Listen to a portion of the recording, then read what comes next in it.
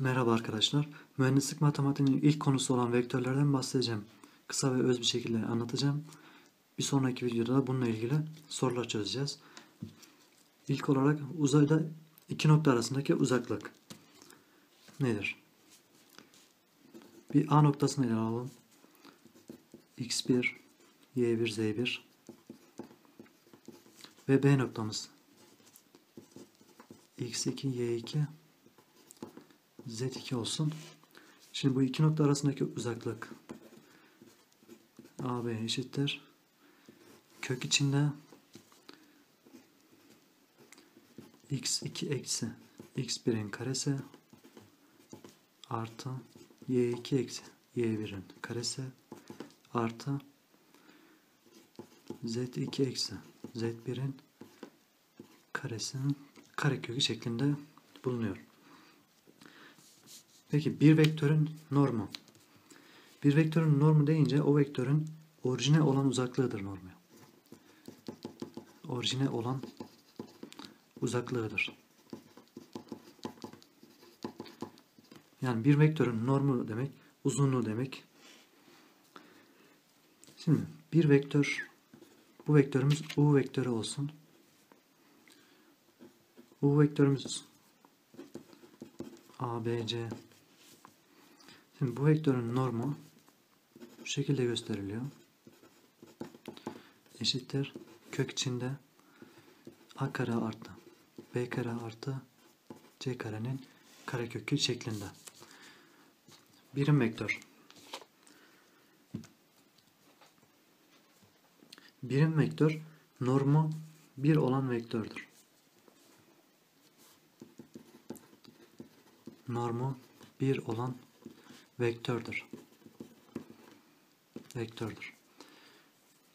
Şimdi birim vektörü E ile sembolize ediyoruz. O zaman şu şekilde gösterelim. E vektörü yani normu eşittir 1 ise bu birim vektör oluyor. Bu şekilde ifade ediyoruz. Şimdi bir vektörü lambda reel sabitiyle çarparsak nasıl olur? Şimdi lambda çarpı U vektörü eşittir lambda çarpı U ve bütün elemanlarını çarpıyoruz. Lambda çarpı U2 lambda çarpı U3 bu şekilde. İki vektörün skaler çarpımı.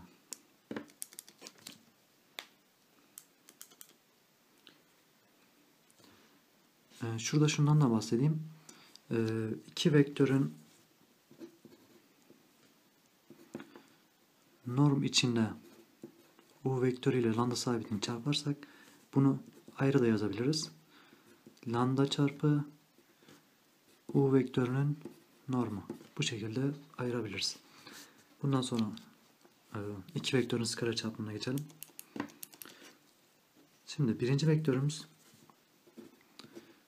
U vektör olsun. U vektörümüz eşittir U1, U2, U3 ve V vektörümüz eşittir V1, V2, V3 olsun.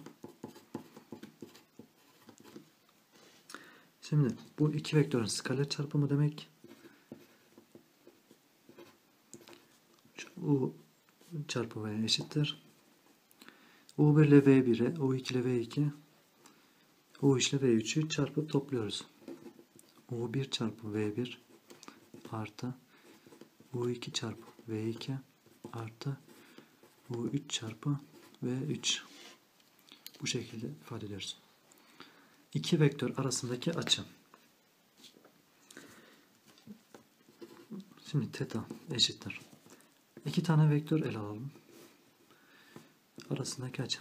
Birinci vektörümüz yine U vektör olsun. İkinci vektörümüz V vektör olsun. Bu iki vektör arasındaki açı bu vektörlerin skaler çarpımı eşittir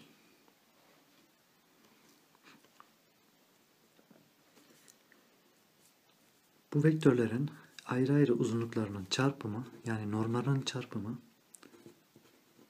U vektörü çarpı V vektörü çarpı kosinüs teta eşittir. Buradan kosinüs teta'yı çekersek,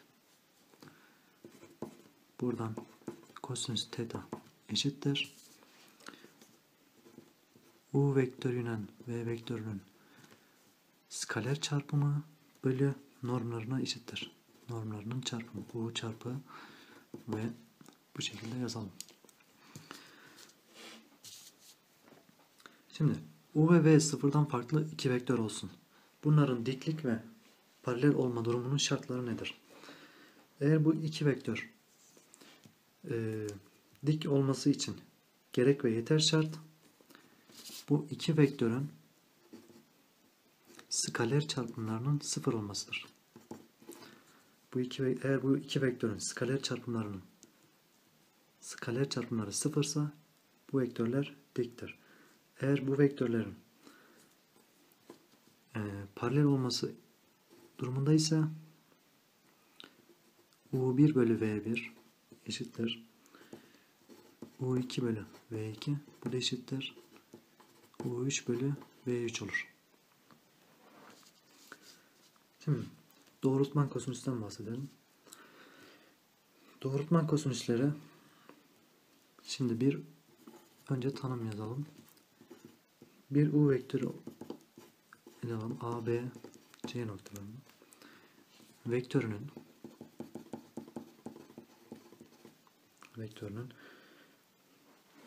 IJK birim vektörleriyle yapmış oldukları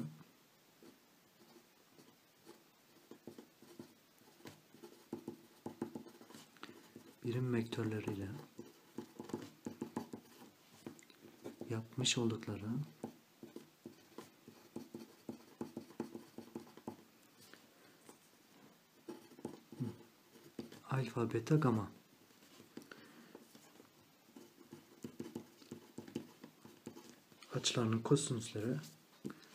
açılarının kosinüslerine u vektörünün doğrultman kosinüsleri denilir. U vektörünün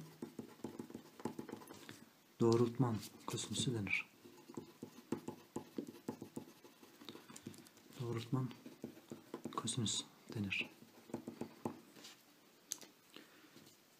Şimdi bunu sembolize edecek olursak, x, burası y, burası z olsun. Burası i, burası j, burası k olur. Şimdi i'miz nedir? 1, 0, 0. J'miz 0, 1, 0 noktası. K'mız ise 0, 0, 1. Şimdi kosinüs alfa, kosinüs beta ve kosinüs gamma'yı ayrı ayrı bulalım. Kosinüs alfa eşittir u vektörüyle i'nin çarpımının normlarını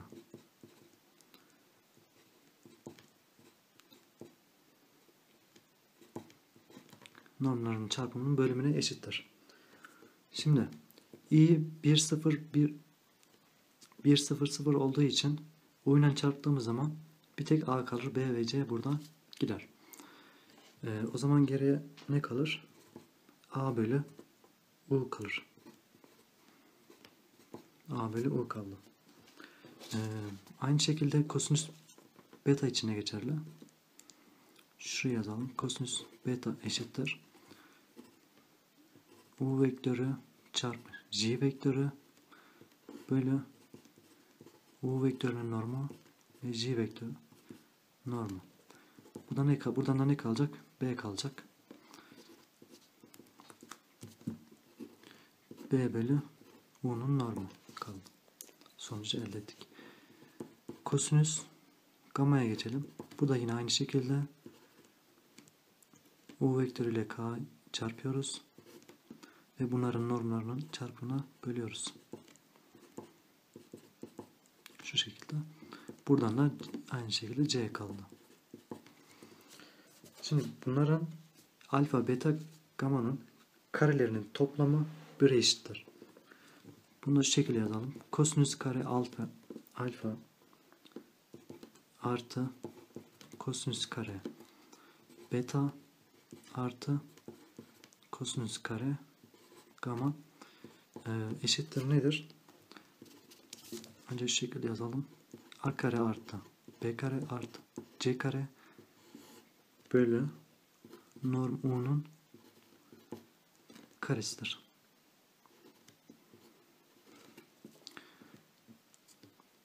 Burada aynısı olduğu için, yani norm U'nun karesi bu eşit olduğu için, şurada da belirttim. Burası birbirini götürecek ve 1 olacak. Yani doğrultman kosinüslerinin karelerinin toplamı 1 eşittir. Soru çözümlerinde işimize yarayacak. Vektörlerin vektörel çarpımından bahsedeceğim. Şimdi yine iki vektör ele alalım. U ve V vektörü olsun. U vektörümüz eşittir U1, U2, U3 ve V vektörümüz eşittir V1, V2, V3 olsun. Şimdi bu iki vektörün vektörel çarpımı U vektörüyle V vektörünün vektörel çarpımı eşittir İJ K yazıyoruz. U1, U2, U3, V1, V2, V3. Bu şekilde yazalım. Şimdi bu neye eşittir? Önce i'yi alıyoruz. Bu satır ve bu satırı yok sayalım. U2 çarpı V3 eksi V U3 çarpı V2 eksi, bu sefer şimdi J'yi yapalım. U1 çarpı V3 eksi U3 çarpı V1 olacak.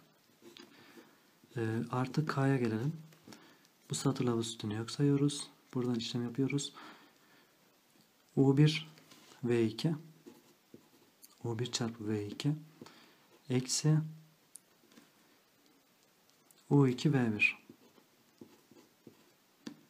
U2 çarpı V1 sığmadı, buraya yazdım. Onu şu şekilde yapalım. Eksi ne olacak? U2 çarpı V1 olacak, şu şekilde parantezi kapatalım.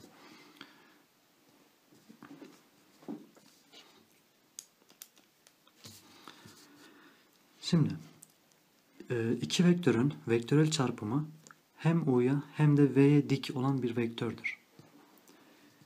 Bu ne anlama geliyor? Şimdi U vektörü ile V vektörünün vektörel çarpımı U'ya dik olması demek. Bunun için gerek ve yeter şart. U vektörüyle V vektörünü